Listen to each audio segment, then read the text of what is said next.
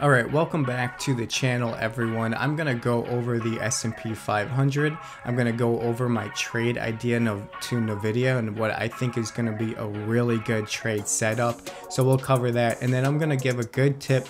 Now you can use this tip for shorting or going long, but NVIDIA right now, little sneak peek, I think we're headed for a lot of downside on NVIDIA, or at least something that could provide some good returns. So we're gonna talk about this trading tip from a perspective of a short. Okay, so let's just get into the S&P 500 right away. Now if we zoom in, I have this channel right here that it's kind of bouncing in between as far as price action.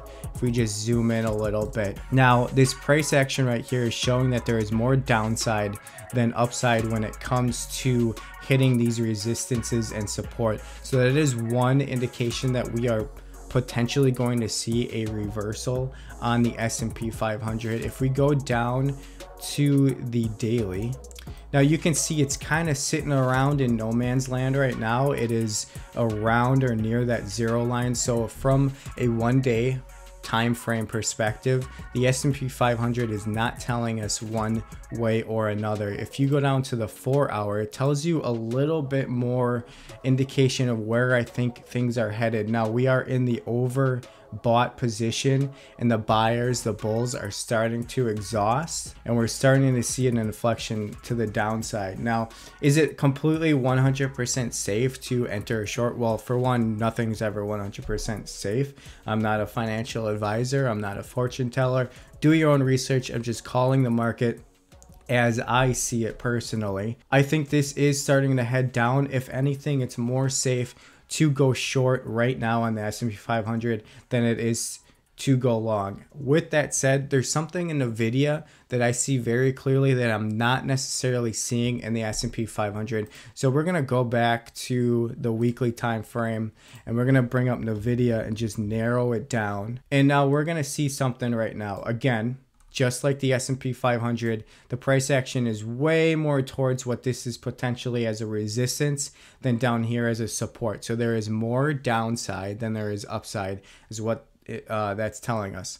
Now we have this channel right here. Has it broke the channel? No, not really. Very little bit, but it kind of recovered. As far as the TSI is concerned, the TSI, like what you can see over here, can really run for a long period of time. So you don't want to just buy or go short, I should say, on the TSI just because it's over the overbought line. Okay, you want to wait for one to go back down in the red, among other things. Okay, so why am I bearish on NVIDIA? Well, let's go down to the daily, and we'll give a little bit more indication. You're going to see this line right here, and it looks like nothing to you right now. But when we get down to the 4 hour, that's really where we're going to get into that really important trading tip that I'm talking about. Now, we do see some exhaustion right here because we're seeing a lot of this yellow line, which just means we're not breaking through this break in trend as far as going down. Like we're not really continuing this blue uptrend anymore, even though the price action is starting to recover. So it looks a little foggy. However, go down to the 4 hour, and this is what I'm talking about as far as this very important trading tip. Now this line makes sense now. It didn't make sense on the other time frames, but it makes sense now. So what am I talking about? Well, we're above right here as far as the TSI. Here's a high on the TSI, and the price action was at about 270, 271. Okay, and then there was a higher high at about 273, and then the TSI dipped, came back slightly above this overbought line, and we have a new higher high, 281. So what we're seeing is, although the price action is going up, the TSI is going down. What that means is there is exhaustion in the current momentum, and it is likely that we're going to see a change in trend and a change in the price action and where it's headed. So because of this, even though on the 4 hour, or I'm sorry, even though on the weekly, it doesn't really tell us anything. And even though on the daily, it's a little foggy, especially with the S&P 500, when you bring out the 4 hour, you can see that this divergence right here, this is called a bearish divergence.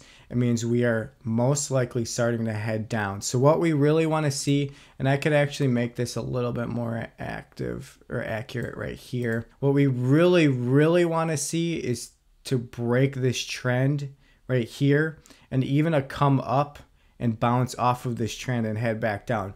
The safest bet for a short on NVIDIA in this situation, in my opinion, is to wait for that. However, given this indication, it's okay to start nibbling. It's okay to start scaling into a position.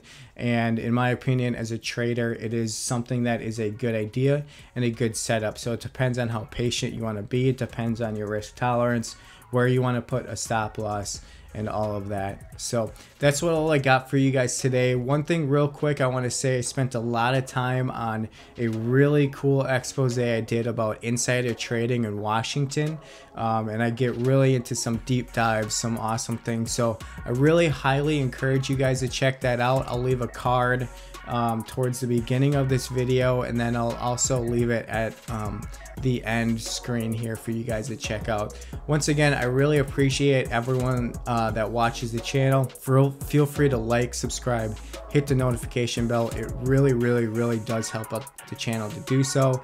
Share, like, all the likes, and I will see you next time. Appreciate it.